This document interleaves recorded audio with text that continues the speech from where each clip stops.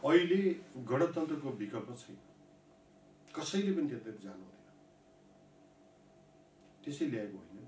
अहिले गणतन्त्रको विकल्पमा अर्को खोजेर परिवर्तन गर्नुपर्छ भन्ने कुरा चाहिँ जनता त्यो पक्षमा चाहिँ छैन। मैले पनि मेची महाकालीको सर्वे गरेको छु, मैले पनि हेरेको छु, एनालाइसिस गरेको छु, म त्यो पाउँदिनँ। समृद्धिको दिशामा लैजाने नेताहरू पनि आउनुहुन्छ, त्यसले ल्याएको परिणाममाथि अब आउन कसैले पनि ठहराउनु पाएन। परिवर्तन गरेकै हो, तर कार्यान्वयन तहमा जनताको इच्छा, आकांक्षा, अपेक्षा, आवश्यकतामा आधारित भएर कतिपय अवस्थामा राजनीतिक पार्टीहरू नचल्दा आज राजनीतिक दलहरूप्रति, राजनीतिक नेतृत्वप्रति चाहिँ वितृष्णा आएकै छ। आखिर राजतन्त्र 240 वर्षसम्मको राजतन्त्रले अबको देशको भविष्य कोर्दैन भनेर तपाईँ हामी सडकमा गएन। समृद्ध नेपाल, सुखी नेपालीको खाका कसले ल्याए? त्यसै अचानक एकदम हठातमा मनगण्य ढङ्गले आएको होला। मतलब तथ्यहीन कुराहरूलाई म विश्वास गर्दिनँ। जनता आफ्नो अधिकारको लागि आफूलाई लागेको कुरा बोल्न स्वतन्त्र छ, त्यसको मतलब अराजकता होइन। स्वतन्त्रताको नाममा अराजकता ल्याउन कसैले पनि पाउँदैन, कानुनले कसैलाई पनि छुट दिँदैन। आज विशेष संवादमा डाक्टर बाबुराम अधिकारी, शिक्षाविद वा राजनीतिक विश्लेषक र पूर्व नेपाल राष्ट्रिय शिक्षक संगठनको अध्यक्ष पनि हुनुहुन्छ। हाल मदन भण्डारी कलेज प्रमुख हुनुहुन्छ। स्वागत छ यहाँलाई। धन्यवाद। अब यो नेपालको राजनीतिक व्यवस्था हो या राजनीतिक दल र नेतृत्व समस्या कहाँनिर छ? सर एउटा बौद्धिक व्यक्तित्व पनि हुनुहुन्छ, यो विषयमा अलिकति चिरफार गरिदिनुहुन्छ कि? भनेको मतलब राजनीतिक पार्टीहरूको वर्तमान अवस्थाको विषयमा भन्नुभयो? नेपालको राजनीतिक व्यवस्थामै समस्या छ या यो देशको दल र नेतृत्वमा समस्या कहाँनिर छ भन्न खोजेको? मलाई त के लाग्छ भने हामीले विगतमा ठुला आन्दोलनहरू गऱ्यौँ। अहिले गणतन्त्रको विकल्प छैन, कसैले पनि त्यतै जानु हुँदैन, त्यसै ल्याएको होइन। निकै लामो सङ्घर्ष।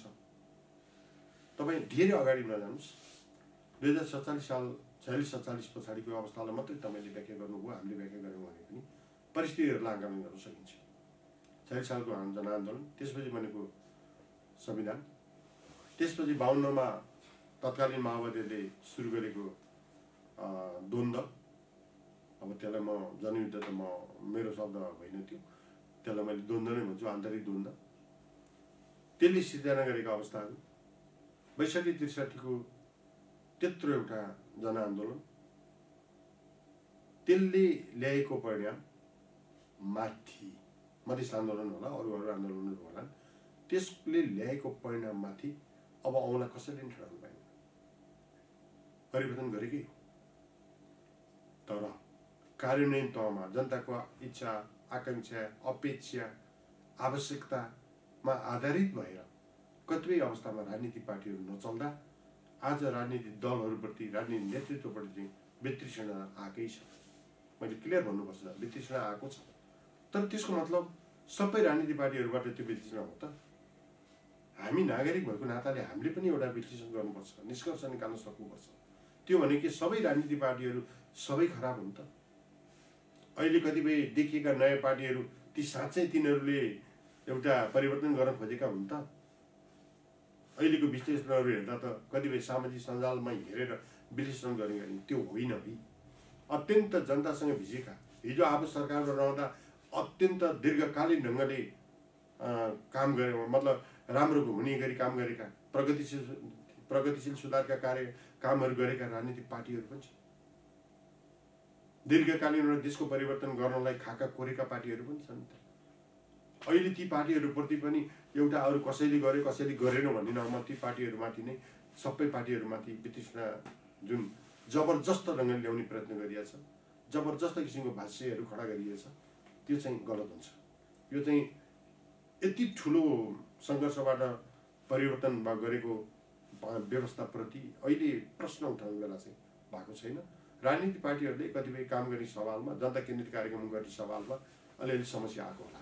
त्यसलाई सुधार गर्नुपर्छ। नेपालको राजनीतिकलाई हेर्दा यसो भन्न सकिन्छ कि हो सर, जस्तो कठिन समयले बलिया नेताहरू जन्माउने, जस्तो पञ्चायतकाल राणाकालमा जन्मिएका नेताहरू जो विश्वेश्वर कोइराला, मदन भण्डारी, मनमोहन जस्ता बलिया मान्छेहरू जन्मे, ती मान्छेहरूले सहज समय बनाए। अनि यो सहज समयले चाहिँ कामै गर्न नसक्ने कमजोर मान्छे जन्माए कि हो? होइन, त्यो चाहिँ हुँदैन। के हो त समस्या? निकै राम्रो समस्या चाहिँ के हो त? निकै राम्रो सोच भएका नेताहरू देशमा छन्। यो देशलाई समृद्धिको दिशामा लैजाने नेताहरू पनि हुनुहुन्छ। काम गर्ने स्वभावमा, काम गर्न अगाडि बढ्दाखेरि खुट्टा तान्ने प्रवृत्ति र राजनीतिक ढङ्गको अस्थिरता र हाम्रो अलिअलि चाहिँ मैले भन्नुपर्छ हाम्रो सोभेनिटीको पनि अलिअलि समस्या छ। त्यसो भन्दा त फेरि तपाईँ पत्रकार भएको नाताले फेरि विदेशी चलखेलदेखि कुराहरू गर्नुहुन्छ होला, म त्यति जान्न। तर सोभेनिटी भने हाम्रो सोभेनिटीको सवालमा पनि अलिकति समस्या छ। त्यसो हुनाले सबैलाई एउटै खाल्टोमा हालेर नहेर्नु होला। हिजो हाम्रा आदर्श व्यक्तिहरू हुनुहुन्थ्यो, जसको नाम लिनुभयो हिजोको दिनमा, उहाँहरू आदर्श व्यक्ति नै हो देशको लागि। अहिले पनि त्यो ढङ्गको क्षमता राख्ने राजनेताहरू यहाँ हुनुहुन्छ। मैले मिडियामा नामै लिनु परेन, लिउँ, तर म भन्छु राजनेताहरू यहाँ पनि हुनुहुन्छ जसले समृद्धिको खाका कोर्यो। समृद्ध नेपाल, सुखी नेपालीको खाका कसले ल्याए? त्यसै अचानक एकदम हठातमा मनगण्डे ढङ्गले आएको होला। त्यो खाका कसले कोर्यो भन्ने कुरा त तपाईँ मिडियामा कर्मी साथीहरूले पनि याद गर्नु पर्यो, त्यही अनुसार व्याख्या गर्नु पर्यो। सर कसरी पत्याउँ? हिजो खाना नपाउनेलाई खाना दिन्छु, नाना दिन्छु, छाना दिन्छु, काम दिन्छु भन्नेहरू नै अहिले सरकारमा छन्। एउटा फन्डा आउँछ अनि त्यो फन्डालाई विषयान्तर गर्न फेरि अर्को फन्डा आउँछ। जनता आक्रान्त छन्। खान नपाएका मान्छेहरू खान पाइन, मलाई रोजगार दे उसले भन्दै थियो, राज्यले दिन सकेन, बाहिर जान्छु भन्दा पनि ठ्याङ ठ्याङ गोली हानेर मारेछ। अनि कसरी यहाँ क्षमता भएका मान्छे यो देशलाई विकास र समृद्धिमा लान सक्ने सक्षम नेता छन् भनेर कसरी पत्याउँ? हो, अत्यन्त भावुक र सान्दर्भिक प्रश्न राख्नु भएको छ। तर राज्यमा बस्ने अथवा सरकारमा बस्नेहरूले अथवा राज्य सञ्चालन गर्नेहरूले यी सबै कुराहरूलाई गहिरो ढङ्गले मनन गर्नुपर्छ। हामीले सिंहदरबारको केन्द्रीकृत राज्य व्यवस्था भयो भनेर यो केन्द्रीकृत राज्य व्यवस्थालाई विकेन्द्रीकृत गरे होइन। आज 3 तहका सरकार छैनन् हामीसँग। अहिले तपाईँले भनेको कुराहरू स्थानीय सरकारले हेर्नु पर्दैन, प्रादेशिक सरकारले हेर्नु पर्दैन, सबै कुरा सङ्घीय सरकारलाई मात्रै थोपर्ने भने सङ्घीयताको मर्म कहाँ रह्यो? कतिपय कुरा संहिता मतलब सङ्घीय सरकारले हेर्नु पर्ला, केन्द्रीय सरकारले हेर्नु पर्ला। अहिले तपाईँले भनेका विषय हेर्नु, प्रदेश सरकारले त हामीलाई जिम्मेवारी नै दिएको छैन, उही राखे मात्रै हो, यो देखाउटी हो भन्छ। त्यसो भन्न पटक्कै पाइँदैन। त्यो गैर जिम्मेवारी अभिव्यक्ति। उहाँलाई एकाल अधिकार पनि छ, साझा अधिकार पनि तोकिएको छ। तैँले यो काम गर, यो काम नगर भनिएको छ। यो काम गरिएको उहाँलाई तोकिएको, जस्तो गाउँपालिकाहरूलाई तोकिएको अधिकार, प्रदेश सरकारलाई तोकिएको अधिकार र सङ्घीय सरकारलाई तोकिएको अधिकार, आफू उनलाई संविधानले अहिलेको अवस्थामा संविधान दिएको अधिकारलाई मात्रै उहाँले टेकेर त्यो अनुसारको सुव्यवस्था कायम गर्नुभयो भने, सुशासन कायम गर्नुभयो भने, अकाउन्टेबल बन्नुभयो भने यति धेरै समस्या हुँदैन। अहिले के छ भने पन्छाइदिने, आफू गर्न नसक्ने अरूलाई पन्छाइदिने आउनु पर्यो नि त। गाउँपालिका जस्तो अब साङ्गठनिक ढङ्गले भने गाउँपालिका महासङ्घ छ, नगरपालिका महासङ्घहरू छन् होइन। अब त्यस्तै गरेर प्रदेश स्तरका पनि त संरचनाहरू छन्, सबै छ नि त। ल है 7वटा प्रदेश छ, 7वटा प्रदेशका चाहिँ अहिलेको मतलब पोलिसी निर्माण गर्नेहरूले, राजनीतिक पार्टीहरूले सबैको एउटा साझा सवालमा, यो सवालमा चाहिँ केन्द्रीय सरकारले अब संविधानमै त्रुटि आयो, यो त्रुटिलाई अब संविधान संशोधन जाउँ भनेर अहिलेसम्म भनेको त मलाई थाहा छैन त। हो, गाउँपालिकाहरू त्यत्र गाउँपालिकाहरू छन्, स्थानीय सरकार भनौँ न, अहिले स्थानीय सरकारहरूले ल हामीलाई काम गरेर यो बुदामा चाहिँ असिलो पर्यो। त्यसकारण ल प्रदेश सरकारले यदि कुरा सच्याउँ, सङ्घीय सरकारले यो कुरा सच्याउनुपर्छ, नत्र भने हामी विकासको मोडेललाई, समृद्धिको बाटोलाई खाका कोर्न हामीलाई असिलो पर्यो, काम गरेर असिलो पर्यो भनेर सामूहिक ढङ्गले आयो भने त संविधान पनि त अकाट्य मतलब त्यो परिवर्तन नहुने अपरिवर्तनीय दस्तावेज त होइन संविधान। त्यसरी त आउनु पर्यो नि। त्यसरी मलाई आएको अहिलेसम्म थाहा छैन। कसैले के लाग्यो एउटा कुरा भनेको छ, अर्को हो काम गर्नेमा 3 तहका सरकारहरूको मतलब कोअर्डिनेसनमा समस्या छ। त्यसले ल्याएको सिर्जना मतलब समस्या हो यो, त्यसले सिर्जना गरेको समस्या हो मलाई लाग्छ त्यस्तो। अब अहिले बहसमा आइरहेको प्रदेश सरकार चाहिन्छ कि चाहिँदैन, बिचको संरचना आवश्यक छ कि छैन भन्ने प्रश्नहरू पनि हुन थालेका छन्। तर त्यो विषयमा अहिले नै यति धेरै छलफल गर्ने मेरो बेला भएको छैन भन्छु म।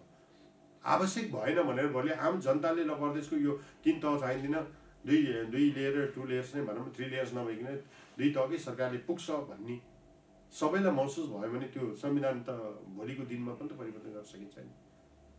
अहिले काम आफूले पनि कामलाई व्यवस्थित गर्न नसक्ने, व्यवस्थित गर्न नखोज्ने अनि अरूलाई मात्रै दोष लगाएर जाने संस्कृति चाहिँ तल्लोदेखि माथिल्लो तहसम्म आएको छ। यो कुरा चाहिँ गणतन्त्रको विरोधी अभिव्यक्तिहरू हुन जान्छ।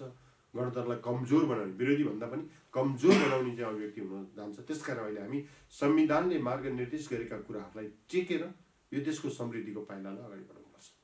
यसो देखियो यो देशका शासकहरू जो बोल्छन् अनि राज्य सत्ता सञ्चालन गर्ने ठाउँमा पुग्छन्, आत्मकेन्द्रित आफैतिर हेर्ने, परिवारवादतिर केन्द्रित अनि देशको विकास समृद्ध र नागरिकलाई अधिकार दिने ठाउँबाट उनीहरू अगाडि बढेनन्। त्यसकै गुन्जाइस हो अहिले सडकमा तपाईँको कता न गणतन्त्रको विकल्प राजतन्त्रको हो कि भन्ने आउँदैछ। कता सुन्दैछु फाउनको 1 गतेबाट त यो देशमा त एउटा ठुलो आन्दोलनको हुरी आउँदैछ अरे। तपाईँ के भन्नुहुन्छ? म यस्ता मतलब तथ्यहीन कुराहरूलाई म विश्वास गर्दिनँ। जनता आफ्नो अधिकारको लागि आफूलाई लागेको कुरा बोल्न स्वतन्त्र छ। त्यसको मतलब अराजकता होइन। स्वतन्त्रताको नाममा अराजकता ल्याउन कसैले पनि पाउँदैन। कानुनले कसैलाई पनि छुट दिँदैन। म अहिले देखेका गतिविधिहरू राजतन्त्र आउला नआउला त्यतिर के प्रवेश गर्नु पर्यो अहिले? आखिर राजतन्त्र 240 वर्षसम्मको राजतन्त्रले अबको देशको भविष्य कोर्दैन भनेर तपाईँ हामी सडकमा गएन, आम जनता सडकमा आएको होइन। अब अहिले फेरि त्यो विषयमा सोच्नु पर्ने बाध्यता कुनै छ र? छैन। हाम्रो संविधानले जनतालाई प्रशस्त अधिकार दिएको छ। यो काम गर्ने नगर्ने भनेर तिनै तहका सरकारलाई निर्देशित गरेको छ। त्यो कामहरूलाई व्यवस्थित गर्न नसक्दा आएका अभिव्यक्तिहरू हुन्, असन्तुष्टिका पाटाहरू मात्रै हुन्। अहिले कुनै पनि जनतालाई अहिले यो व्यवस्था फेर्नुपर्छ भनेर धेरै आम नागरिकहरू लागेको जस्तो मलाई लाग्दैन। केवल केही पाटाहरूमा एकदमै असन्तुष्टि भयो, अपेक्षा एउटा थियो, त्यो अपेक्षा पुरा भएन भन्दाखेरि कहिले कहिले त्यो आक्रोशित अभिव्यक्तिहरू आएको होलान्। म त्यतातिर चाहिँ मैले त्यसरी बुझ्छु। जहाँसम्म तपाईँले फागुनी 1 आदि भनिरहनु भएको छ, अब यसमा कुनै तथ्य छैन। यस्ता अलिकति तथ्यहीन। तर यसो त भन्न सकिन्छ नि त सर, जस्तो हिजो राजतन्त्र किन ढल्यो भन्दा जनताले चाहे अनुसार, जनताले खोजे अनुसार डेलिभरी भएन र त्यसै भएर ढल्यो भनिन्छ।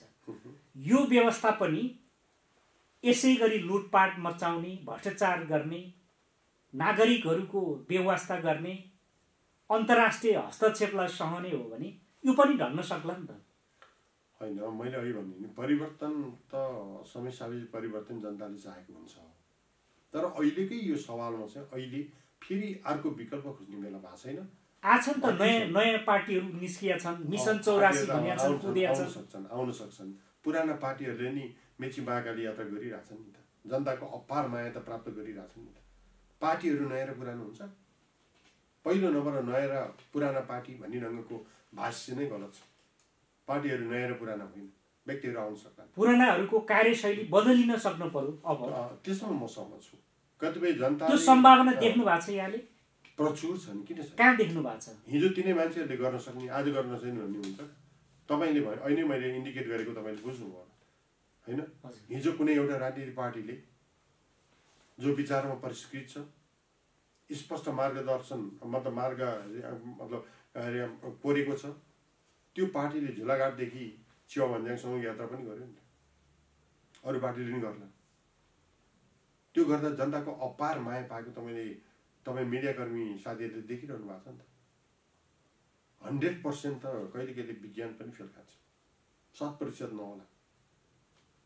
त्यसो हुनाले बुझ्नुपर्छ यो नयाँ पार्टी के भनेर ल्याएको यो जुन एउटा अवस्थाहरू छन् त्यो जनताले केही समयमा बुझिहाल्छ। त्यो त्यसरी बकिनु पर्ने, आम नागरिक बकिनु पर्ने अवस्था चाहिँ म देख्दिनँ। बकिनु नै हुँदैन, बगिँदा पनि बगिँदैन नागरिक। किन भन्दा ती कतिपय कार्यक्रमहरूले देखाएकै छन्। त्यसो भन्दा तपाईँले फेरि राजा ज्ञानेन्द्र गएको ठाउँमा फलान गएको ठाउँमा नि त मास त देख्नु भएको छ नि भनेर तपाईँले मलाई प्रतिप्रश्न गर्न सक्नुहुन्छ। म त्यसमा पनि के भन्छु भने जनता स्वतन्त्र छ अभिव्यक्तिको लागि, तर जनताले हेरिरहेछ क्या, वाच गरिरहेछ। अब त्यो ठिक यो बेठिक भन्ने कुरा त कुनै समयमा आउला। परिवर्तन हुँदैन भन्ने चाहिँ मलाई लाग्दैन। परिवर्तन हुनसक्छ, परिवर्तन हुनु पनि पर्छ समय साथै। तर अहिले गणतन्त्रको विकल्पमा अर्को खोजेर परिवर्तन गर्नुपर्छ भन्ने कुरा चाहिँ जनता त्यो पक्षमा चाहिँ छैन। मैले पनि मेची महाकालीको सर्वे गरेको छु, मैले पनि हेरेको छु, एनालाइसिस गरेको छु, म त्यो पाउँदिनँ, त्यो सम्भव छैन। हस्, कार्यक्रममा आइदिनु भयो, यहाँलाई पुनः धन्यवाद दिन चाहन्छु। तपाईँहरूले पनि मलाई आमन्त्रण गर्नुभयो र यो समसामयिक विषयमा वास्तवमा म अलि बढी शिक्षा क्षेत्रको मान्छे, केही राजनीतिक कुरा पनि जोड दिनुभयो। मेरा आफ्नो विचारहरू तपाईँहरूको प्रत्यक्ष मिडिया मार्फत आम जनताबाट पुर्याउने जुन अवसर दिनुभयो त्यसको लागि यहाँहरूलाई पनि हार्दिक धन्यवाद।